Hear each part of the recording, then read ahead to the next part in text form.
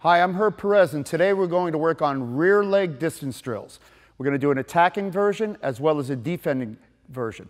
We're also going to use targets today. So I like to use single targets for speed, and then I use double targets for power. So we're going to use both of these today to give you an idea of how to use them to improve your distance and your attack. So we're going to start first with rear leg round kick. That's your regular distance. Then we're going to add a little bit of a skip in and round kick. And then that's going to be followed with a step round kick.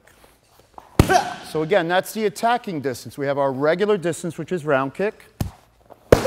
We add a little bit of a skip and a chase, followed by a running chase. Good. We can do the same thing on defense. So we're going to start with round kick. That's going to be followed with slide back and round kick.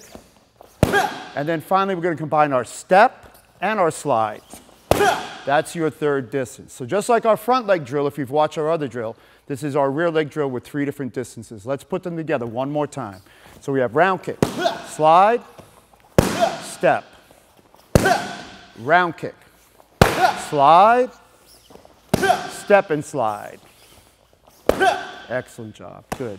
So Mark did a great job of controlling his distance, recovering, being ready. For your advanced students, what you're going to want to do is put those together in groups of 6, switch your feet, do them, and probably for a good minute or so, and then switch your partners.